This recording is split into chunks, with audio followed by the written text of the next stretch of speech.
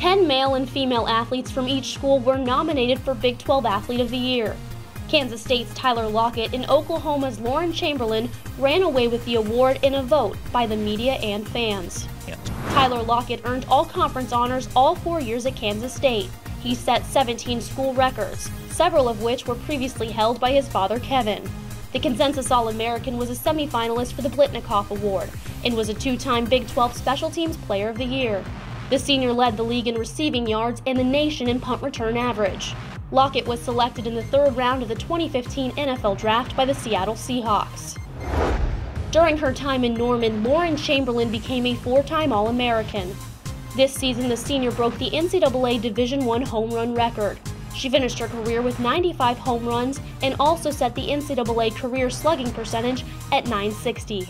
Chamberlain was a four-time first-team All-Big 12 selection and was the #1 overall pick in the 2015 National Pro Fast Pitch Draft. For the Big 12 Digital Network, I'm Kristen Keith.